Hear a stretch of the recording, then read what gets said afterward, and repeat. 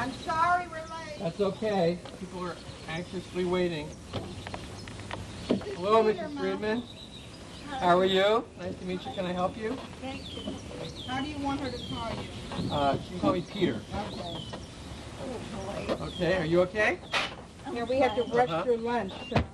Okay. My name is Rose. Okay. Yeah. Okay. I met you at the play about a month ago. Oh, you did? Yes. Yeah, okay. Watch your fingers. Okay. Ready? Okay, Okay. she's here. Mom, do you remember when you spoke at the play? Yeah. Yeah, Peter came and said hello to you. Yeah. Okay, go ahead. Put on by a group called the Sholem Center, and those of you in my class, I emailed you about it, so you heard about it. And it was a play about the fire, and it was sort of a recreation of it. And before the play began, one of the, I guess the director of the play said we have a surprise for the audience. There are about 600 people in the audience. And he introduced Arlene March, who is Mrs. Freedman's daughter, who's a local therapist. And then he introduced Mrs. Freedman, and he told everybody that she is the last survivor of the Triangle Fire. Of course, 600 people gasped. And then she stood in front of the stage. You probably remember this, right? Stood in front of the stage on her feet. Should I get up? Right? No. Talking for about 15 minutes to a crowd of 600 people without a microphone. Right? And it was very impressive. So at the intermission, they were sitting in the front row. I went down to the front row and I asked Mrs. Freedman and Mrs. March if they would mind coming to speak to the class, or we'd go to her place. And she said she'd be happy to come over here. And so took a while to arrange the time, but they both really graciously agreed to spend some time with us today. The class knows about the Triangle Fire. We saw a documentary about it. The rest of you, I've already passed out a short description of the Triangle Fire. Please don't read it while we're in the middle of this, but there is a website at Cornell University about the Triangle Fire with all kinds of first-hand descriptions. There's a number of books that have written about it and so forth. There's even a Hollywood movie that was made about it. So you can fill in about it later. So the format is pretty open. I asked Arlene and Mrs. Freedman if they simply talk about your experiences coming to this country and getting a job, and then ultimately about the fire itself, and then we'll open up for questions. And when you're too tired, we'll just end it. Oh, okay. She's never tired, I can tell you that. She might like some water. Okay. Yeah, she's definitely a night owl. My mother, I will tell you this, my mother's a little hard of hearing. She was just celebrated her 107th birthday, March 27th. So I may have to repeat the questions, okay? Okay, Mom, would you like to start just by telling everybody when you came to America and how you came to work at the factory and what happened? Okay. Okay? Go ahead. Start. I used to live in... No, tell the story about when you first came to America. Yeah, okay. How old were you? What? How old were you? What year was it? Oh, I was about 15. Okay. When I came to the United States, I was only 15 years old. But my father was here 2 years ahead of me, and my sister and my mother came recently. At that time.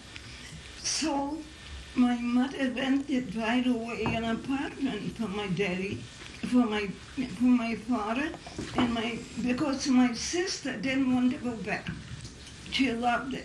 New York. And I went back with my mother, and after 2 years, my sister had a very good position in an exporting house, and I was just taking care of the house. One day my sister came home and upset the whole apartment, and I said to her, Molly, I worked so hard to get this in shape, and you're messing it up. And she said, worked? Who worked? Well, that did it.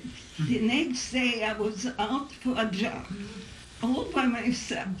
I went out. It was right after the strike in Triangle Waste Company.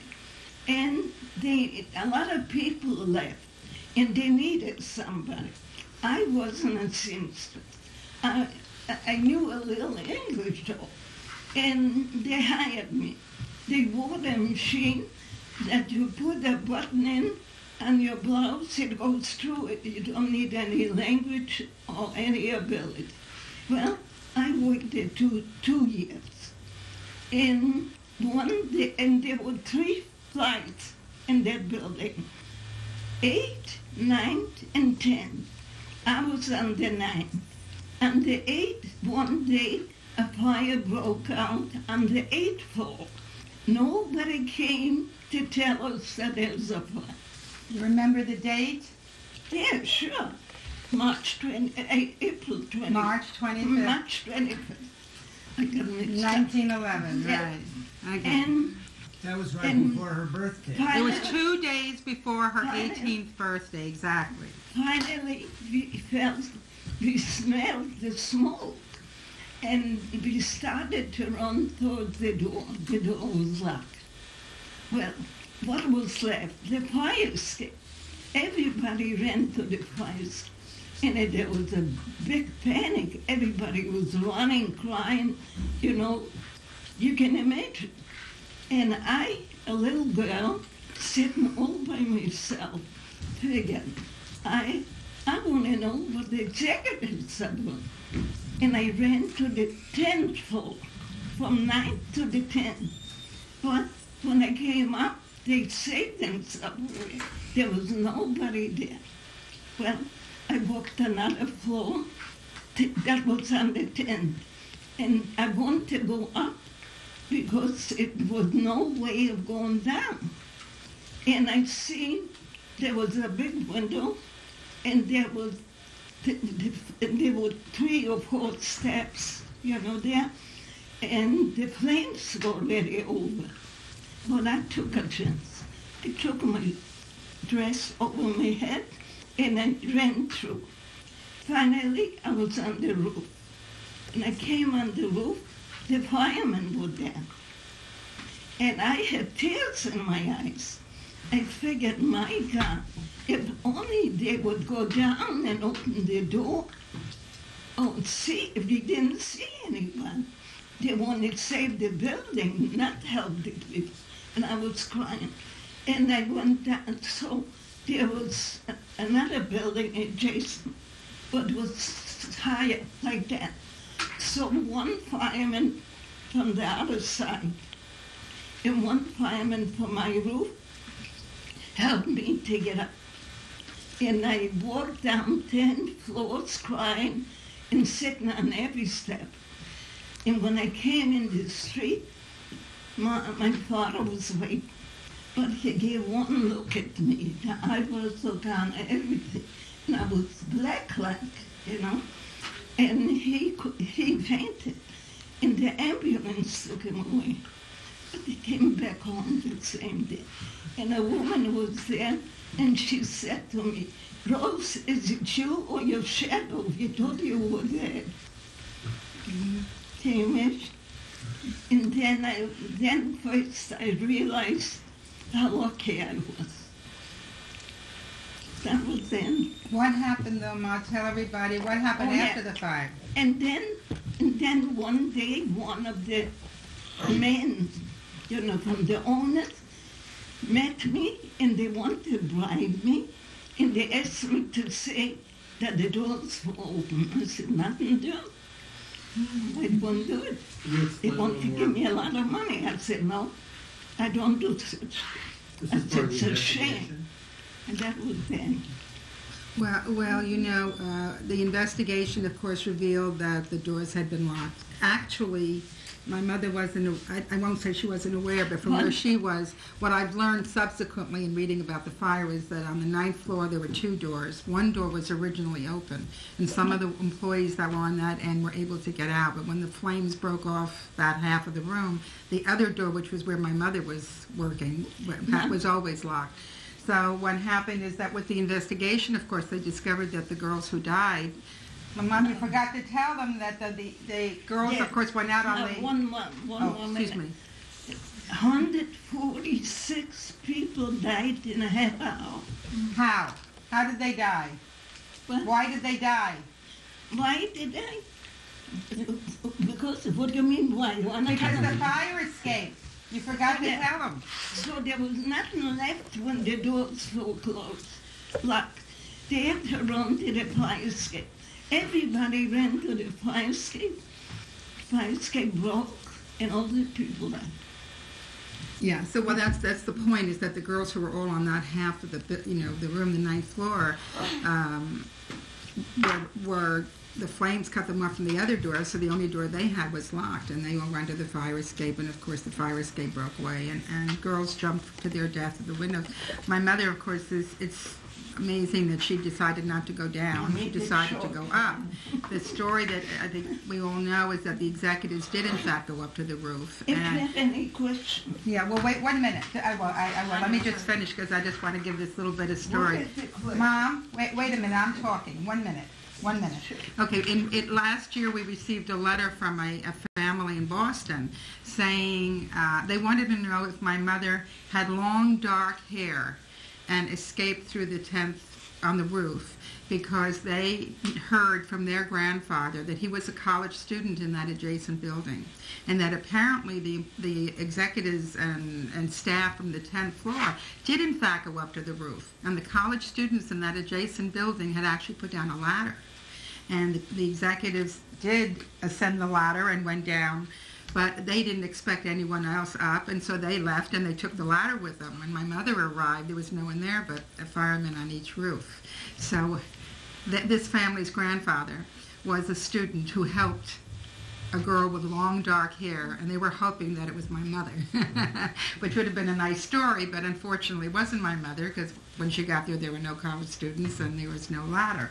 But she being petite, they literally just hoisted her up to the next building. Okay, I'm sorry. You want to ask a question? Was it common practice to lock the doors, to lock you in during the day? No. Yeah. Mom, let me make sure she heard you. Mom, was the door always locked? Was that something? Oh. Why? Because they were afraid that the people go and steal and get away with the merchandise. And the inspectors okayed it. They were all the same. Yeah. Fire trips.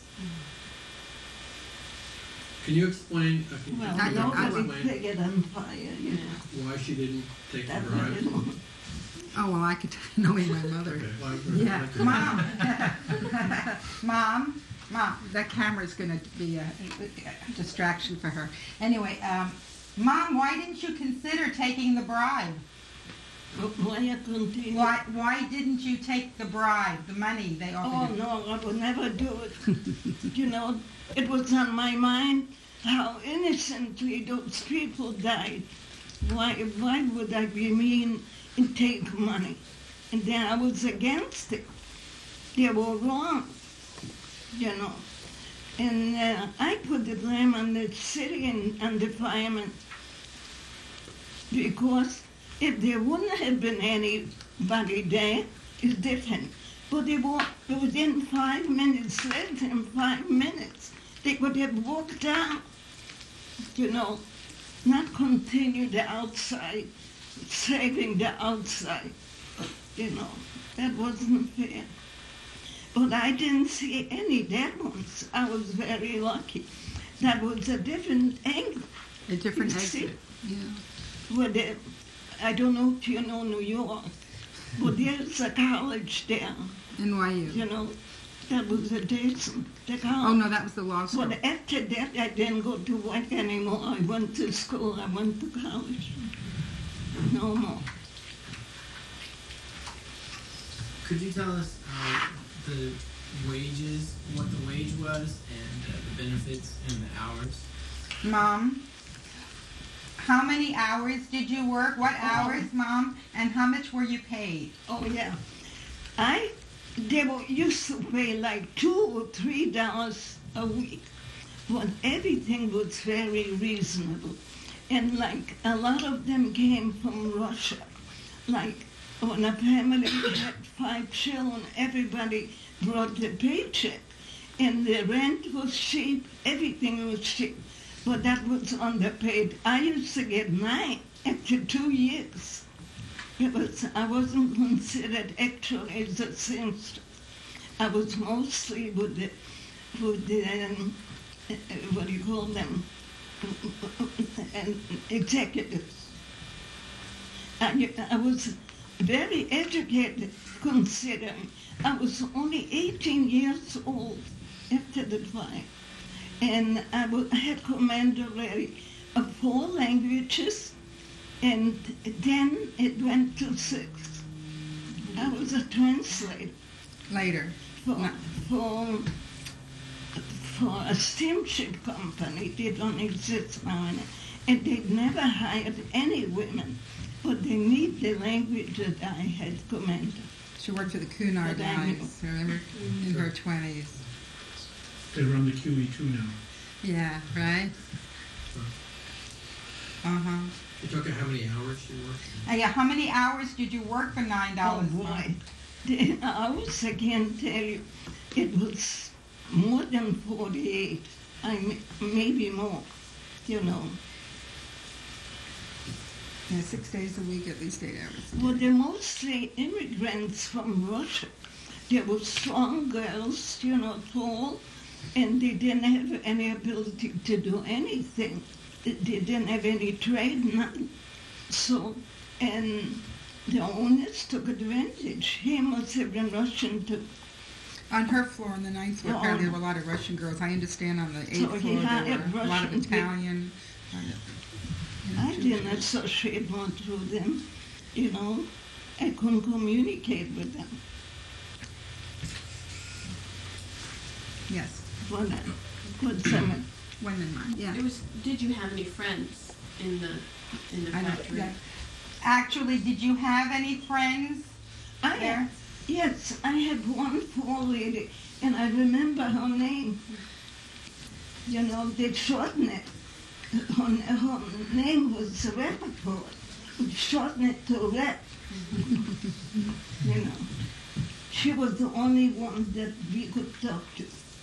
And they ate there, they brought their lunch there. They looked to be happy. They didn't know any better. So, and I remember the name of the owners. I have a very good memory. It goes back to 5 years, when I was 5 years old. Yes. If I'm trying to write a book. 3 miracles in one lifetime. I did have miracles. What were the other two? Besides that. Ah, The other do you two? really want to hear it? One of Not them is related to sitting your here. work. Well, sort of. Thank you. No, part of me anyway. Mom, see, she sees the camera. She freezes. Mom, Mom, you don't have to look at the camera. Listen, Peter wants to know, what were the other 2 miracles? Oh, the miracle. Well, after that fire, you know, I come from Vienna. I was born in Vienna. And my grandparents lived in the outskirts. It belongs to Austria. My grandparents didn't believe that I was alive. So my mother wanted to surprise them, took me along. Well, came to my grandparents' house. And over there, like here, on Friday, they usually is a stranger to have dinner with them, you know, like a soldier or... My mother's Jewish. Friday night is Sabbath, and so that's what they did at her grandparents' home. Okay. One evening on Friday, we were all united. We heard some steps in a door. You know, the steps on a heavy door. A man was sitting with us. I didn't know who he was. I knew him by the first name. The Cossacks stepped in with the dog and approached me and asked me, "Do you know this and this man?" I said, "No." The name? No. And meanwhile, they were looking around, and the man that was sitting there, he knew that they were there. He recognized already these heavy steps, you know. I said to him, Johnny, come follow me. And we went to the living room. In the living room was a big armor covering a door adjacent to a room that was empty. When they came up the steps, before they came into our part, they tried the door, it was locked. Well, when he was begging me to save his life, I said, you know what? You go behind that armor like this and be between the door and the armor. When you hear the steps, you go in the room. You know. When they left. Well, when I came out, who's standing? A big croissant with the dog. The dog smells me already. And I had presence of mind. And I said, my dear man, we are Americans. We have no interest, neither in Austria nor in Russia. I said, you're just doing a job for nothing. You better leave. So they left, and they took my grandfather along. And we didn't sleep the whole night. What did you do with the man? Wait a minute. Before you went to sleep, where did you put the man? Okay. So when I put him between the door, he knew already, he felt already that they were in the living room. So then they left, and they took my grandfather along. We didn't sleep the whole night. We thought they were going to kill us. Well, I took the man and took him down the step to our cellar. We had coals there, coal. And I buried him there, just enough room to breathe. So we didn't sleep the whole night. The following morning, my grandfather came back. They left him free because he was a philanthropist. He was doing a lot of good for the people. And the man there told him, that's the best man in town, don't you touch him. So he was very lucky he came back. It was already about 10 o'clock in the morning, and the man is downstairs, and I went down and I said, now is the time for you to go out. He said, nothing doing. I said, what do you mean? I said, you have a nerve. He said, around lunchtime, around 12 o'clock, the guard is watching me the whole night. And when there'll be a lot of people, I'm going to mingle among them, and I'll get lost. So that was that. He was right. My grandfather was in touch. That was good. About 5 weeks after that, his wife came to see me. She went on her knees, and she told me I saved the life of a man with 5 children. She wanted to thank me. Wasn't that nice? So that was The third miracle's a little shorter. What is the third miracle? Oh, the third miracle is when my children were sick. One day, You don't have to tell the whole story. Just tell the miracle. yeah, my 2 children got sick with infantile paralysis. She's one of them. And a miracle I had. I had a miracle. My son and she, one day, they had the best time in camp that year. And they were taken to the hospital, to the convalescent home. One day my son was freed, he was fine. He didn't have it in his feet. He had it in his throat. No, in his lungs. Okay, my brother and I were stricken with polio during the big epidemic in 1943. And we were both taken in separate ambulances. And my brother was in the iron lung for about 4 months. And I had, he had in his lungs, I had paralytic. I was paralyzed from the waist down. And he was in the hospital 6 months, and I was in the hospital 8 months, and her miracle is that we were okay. Okay, so that's her miracle. And if you want to hear it all again, I will tell you that my 5 years that you said you. no, okay. My mother likes to tell, but my mom, you know, though, you'll give away all your secrets. My mother's been interviewed and will be on actually PBS on KCET in the fall.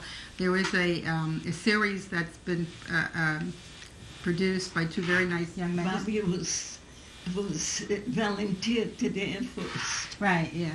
Okay, she was well enough to go in the Air Force, is what she's saying. But anyway, the name of the series, I think, is called The Living Legend, something like that. But it's a series on centenarians. It'll be on the fall. They made the pilot was actually my mother. They filmed my mother and did all the research, has a lot of nice historic newsreel footage of the fire, and of course about the polio epidemic and the Cossacks. So those are the three stories. And but it's a wonderful video, and only